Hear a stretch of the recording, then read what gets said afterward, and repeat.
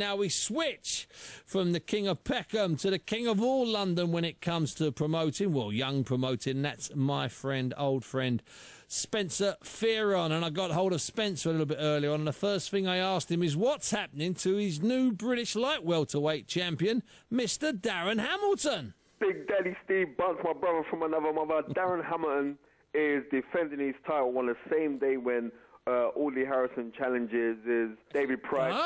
So it's up in Liverpool at the Echo Arena. We've been there already because we beat John Watson down there. So massive big up to Frank Maloney for putting on this show. And people thought that Frank Maloney was going to be quiet, and he's not quiet. He's back with a bang, and he's at Box Nation, and it's going to be an honour for us to have for me to have my first pro fighter have made their debut on Box Nation. That's going to be great. Well, good, and we'll make sure that we get the two of you in closer to the date. Now, listen, Spencer, Mr. Fearon, a lot of people are asking me, and they tweet me and they send me emails, and it's quite simple. You know where this question is going is, Bunsey, where is the Mongolian warrior? So I'll turn that on its head and say, Spencer, where is Choi, the Mongolian warrior? Where is our hero? Yeah, listen, Choi, after winning the WBC International Silver title, went back home to spend some time with his family. Myself and Karen have been in major negotiations, and Choi is fighting for something big middle of November. We're not obliged to say where it is, but, you know, Hard Knocks will be promoting abroad. I can't wait. We're going out to Asia to do something, and it's something big for Choi. So, you know, whoever takes it up, but it's going to be something big, and I'm really, you know what, if you think about the story of Choi, it's unreal. It's a surreal story, and Choi's going to be back, and he's going to be fighting for a big title, so I'm happy. Have you been out to his homeland, Mongolia, Spencer? No, I haven't been. Karen's been. Been out, but I've always been asked, and we had a couple of the guys who boxed fantastically well in the Olympics that we just had.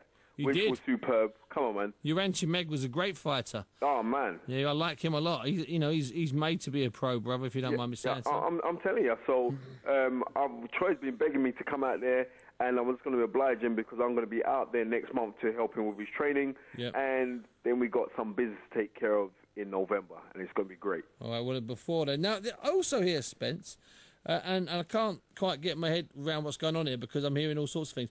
I hear you've been going around the country doing motivational speaking, but properly organised, and you've been spotted. Fill me in. Cut through what I've heard. Tell me the facts. You see, Steve Bunce is the guy who keeps his ear to the ground. He knows everything, man. You know what I mean? And you wonder why you've lost that perm. I remember when you used to have that perm. So do I remember it. I want to get a nice wig. No one will know. No, you don't need that, Steve. You're good looking as it is, man. Trust me. Just get rid of them yellow suits. Now, what's happened is with the motivational speaking, I was approached by a few guys a few years ago to go up to Great Harwood, and I was speaking to a couple kids. So it started off first at 50, then it was 100, then it was 200 kids. So it was year after year after year.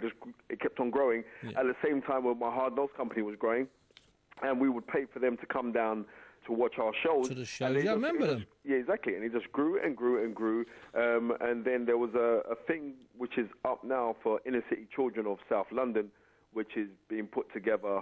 And when that was put together, it was called Option for Change. And they asked me to come along and speak in front of the High Commissioner of Jamaica. And now it was just kids who fell out of school, who had been a little bit rough and stuff, and kind of like the society has turned their back on them. And they put a project together to help these kids out.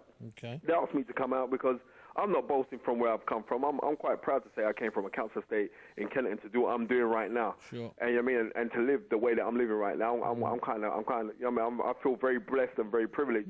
So it's a simple thing. No, if I can, you can.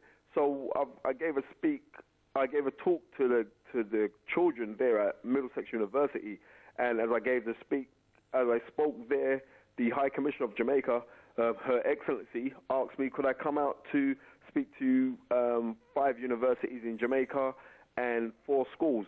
So, and that's what we're doing. We're going to be doing that next year, July. So I'm pretty much blessed to do that. And Steve Bunce was the first person ever. When I was a little novice pro, when I only had 2 fights, and Steve Bunce said Spencer Fearon is one of the greatest top 5 speakers of all time. That was Steve Bunce wrote that in the Frank Warren program. And now look, now people, my mum always told me to shut up, and now she's seen that I'm getting paid to talk up and down the country. She said, keep on doing it. She's happy now. Spence, that's a bit of an honour, mate. All joking aside, if you're going out there and speaking to, what was it, nine in total, 5 universities and 4 schools, or the other way round. But that's a serious honour. I'm proud of you, son. I'm proud of you. Listen, that means a lot because everybody knows me. I'm not trying to speak with no great grandeur or anything else like that. I speak from the heart, man. And if I tell you stories, like simple stories of, it's like, I remember when I was a kid, John. Well, I remember if I could speak to John Barnes when I was a little kid. When John Barnes was playing for England, not playing at his best, I really, really do believe that I could have got through to him. I haven't got the chance to speak to John Barnes, but I have got Darren Hamilton, I have got Nathan Graham, I have got Larry Ekendiah, who's most probably one of the best single talents in this country. I swear down. Look out for this kid, Larry Ekendiah, the welterweight, who is superb. Spencer, listen, you shocked me a little bit with that, and I'm delighted for you. And you know when I say I'm delighted, you know I mean it.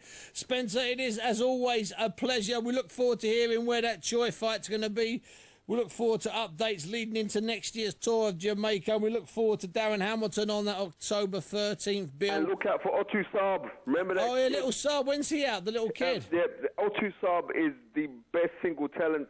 Tundi has been working meticulously hard with him for years, for 10 years. Remember. And the kid's going to be out on a Hard Knock show end of November. Watch out for him. This kid's special. He's called a special boy for a reason, and he's absolutely special. We'll have a little bit of him in the Box Nation studio and also on BBC London. Spencer Fearon to end the show. Thank you very much indeed.